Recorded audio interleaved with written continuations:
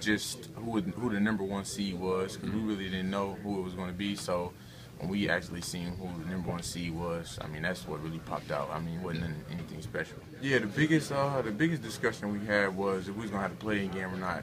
We all kind of wanted to play in game just because we haven't played in a while, just to get a little momentum, try to get a win there, and then have some momentum going in and playing the top team. So we wanted that, but I mean, now that we actually got once we actually got Kansas, I mean, we didn't shy away from it. I mean, yeah, we were pretty ready. Yeah, just the players, like, we just wanted to play. I mean, we love basketball, so the more games, the better. I mean, we just were ready to play. Obviously, playing in front of a big crowd is always something. I mean, and not until the first media you stop seeing the crowd. So, I mean, we just wanted to get that out of the way earlier. But I mean, it's all good.